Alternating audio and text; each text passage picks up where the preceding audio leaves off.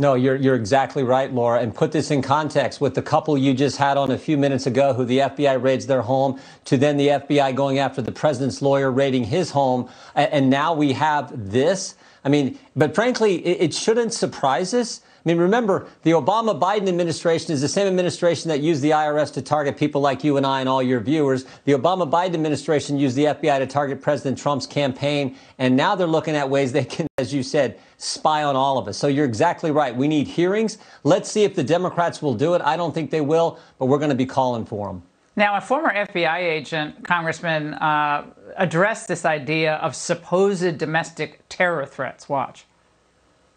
There's also been a lull in the system because they've waited to hear what Donald Trump will say. And he's been remarkably quiet in the past couple months.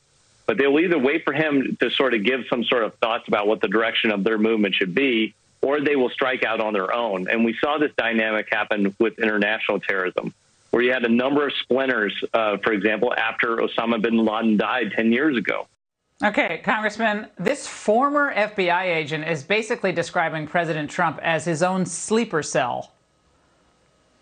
You know, no, this is ridiculous. But that's how the left views regular Americans who vote Republican, who supported President Trump. It is completely ridiculous. But understand, Laura, the story that came out today on this, they talked about people posing as someone else online. So posing as someone else to get your information, have communications with you, and then share that information with the government. That is unconstitutional. But it's exactly what they did in the whole Trump-Russia collusion thing when they had Azra Turk pose as someone else and go cozy up to George Papadopoulos. Remember this? This is how this whole thing started with the FBI spying. So now they're taking it online and coming after regular Americans who happen to vote Republican. This is frightening where they want to go. And again, when you put it in context with all the other things we've seen just in the last few weeks and just in the last few years, that's what should really cause concern. And that's why, as you pointed out, we need to have hearings on this. Yeah, the Patriot Act. This all stems, they're going to cite the Patriot Act, right? The Patriot Act is a never-ending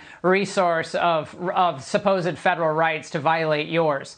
The feds, though, seem to be teaming up, Congressman, with big tech, we understand, to hunt down alleged Capitol rioters. And last month, the FBI found a man who allegedly assaulted an officer on January 6th. The FBI ran an image of Stephen Chase Randolph through an open source facial comparison tool that had been known to provide reliable results in the past.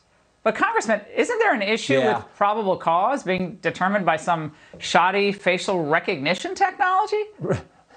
Well, wasn't that what they supposedly used for the couple you just had on from Alaska? Yes. I mean, come on, that's not consistent with the Fourth Amendment. That's not consistent with the Bill of Rights. That's not consistent with the Constitution. So, but remember, Laura, if we said this for the last couple of years, we said it on your show and others. If they can do it to a president of the United States, if they can do it to a three-star General Michael Flynn, imagine what they can do to you and I.